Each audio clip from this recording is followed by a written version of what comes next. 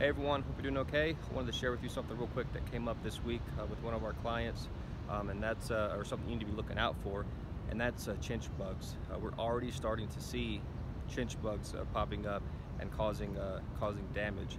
It's really early for that. We typically don't see chinch bug damage until July and August, the hottest parts of the summer.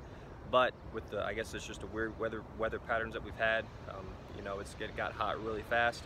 We're already seeing it, and I'll post some pictures here of the yard that we're dealing with that has some severe damage from chinch bugs. So keep an eye out for this. If you start seeing anything that looks remotely like chinch bugs, you need to do something about it quick because it's actually a very easy solution. It's a one-time application and you can kill them. They're not hard to kill at all, but overnight they can do so much damage, and it doesn't take long at all for them to really kill off a big portion of your lawn, as you can see in the pictures that I posted. So just keep an eye out for those customers of ours that are on our fertilization weed control package.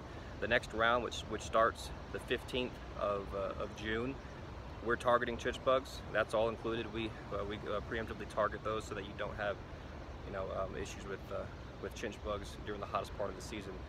But even before then, if you start seeing signs of them, just let us know, because we need to come out and we need to deal with it as soon as possible. So hope that helps. If you have any questions about that or need any help, just let us know. We've got to help you out any way we can. Thanks.